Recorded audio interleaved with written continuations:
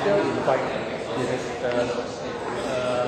In a way, is exactly. What it gives you is obviously it gives you sure, yeah, and also sort of a lot of tailoring for the customer for driving pleasure as well. exactly.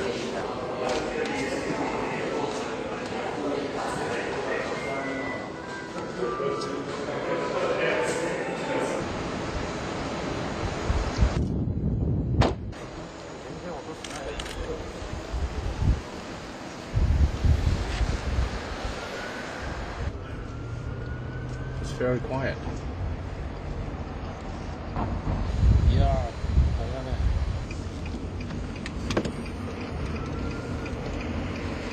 個彎咁大都得。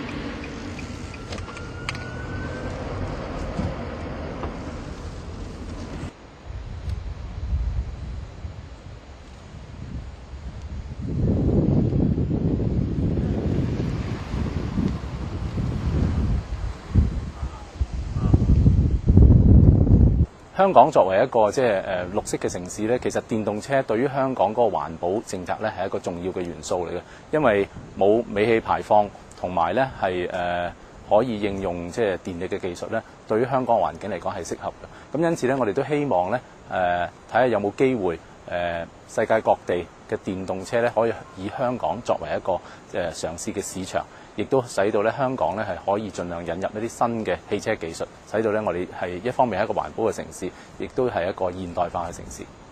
其實同普通車個分別唔大，揸起上嚟好舒服，好容易駕駛嘅車。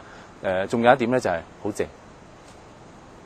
Well, it's interesting to see more car manufacturers moving on to the manufacturing of electric vehicles, which Hong Kong is likely to be a market. The purpose of coming over here is to test drive the new generation of electric vehicles.